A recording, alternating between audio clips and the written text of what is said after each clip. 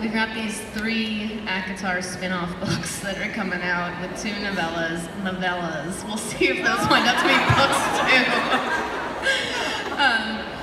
And they might, maybe. I won't tell you guys who the first one's about. And let me. I don't know when we're gonna announce what this. Okay, the first. Can I tell you guys how these spin-offs happened? Like, it was not a planned thing, but I think it was like 2 years ago, maybe like a year and a half ago. I was starting to work on ACOTAR, and it hit me that like, oh shit, this is like the last book with these characters, and I'm not ready to say goodbye. And I started thinking about like, you know, the stories that would happen after ACOTAR ended, just like basically like doing like fanfic in my own head.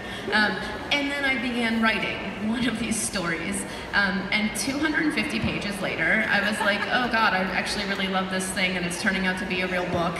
And then I thought about all the other stories I wanted to tell that could be possible books, and they would all be kind of like spin-offs, but like they would be like standalones with like different romantic pairings in each one, but together would form kind of like a backbone that could be like united, maybe. But I told no one. I told no one that I was working on these books. Like, it was just like my thing that I did for fun. Like, when my deadlines, like when I'd like done my contractual work for the day, I'd be like, well, it's time for me to pour a glass of wine and start my fanfic of my own work. And so I would do it, and it was just like this thing I did. And then a year ago, like literally like a year ago, I was at BookCon in Chicago, and I went out to dinner with my editor, just me and her, and I had a lot of adult beverages, and I like drunkenly like confessed to her, like, oops, I've been writing this book, and let me tell you about this book, plus like, you know, all the other ones that I want to have planned. And like the next morning I woke up and like didn't remember that I'd said anything, and I felt bad for everyone in this fancy restaurant that night, because I was just like rambling about, like, I'm sure they were like, what is this insane person talking about? But I woke up the next morning, thought nothing of it, and like a week later I got a phone call from my agent and was like, so I just got a call from your editor saying she wants to buy some books you pitched her. And I was like, oh yeah.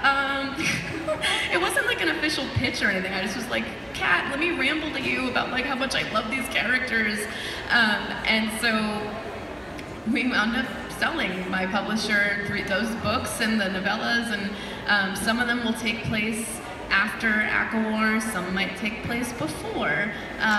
So you'll see. I know what the first 2 will be about, and then like I say 3 novels, but like there's so many stories I want to tell in this world, you guys.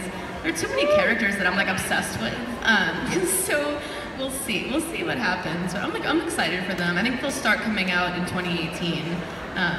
Yeah, and I like deliberately, with ACOTAR, I deliberately left a lot of the threads open in that book. One, because I didn't want like it to feel like everyone like lived happily ever after and everything was perfect. I wanted some stories to still be open, because that's kind of how life is. Like none of our stories ever end. They just keep going. But I also like wanted to like set some of these things up, and I made my publisher add that page at the end of ACOTAR that's like you literally turn like from the end to like, you know, the series continues in 2018. I was like, we need to add that in case people are like, is this it? But I'm not. I know. I was like, it needs to be in a big font. But I think it'll be out in fall of 2018, maybe. Don't take my word on any of the deadline and like dates things. Never believe me on that. We'll see. We'll see when that comes out. But I mean, it says in the book 2018, so I think we're on track for that. But don't take my word for it. We'll see.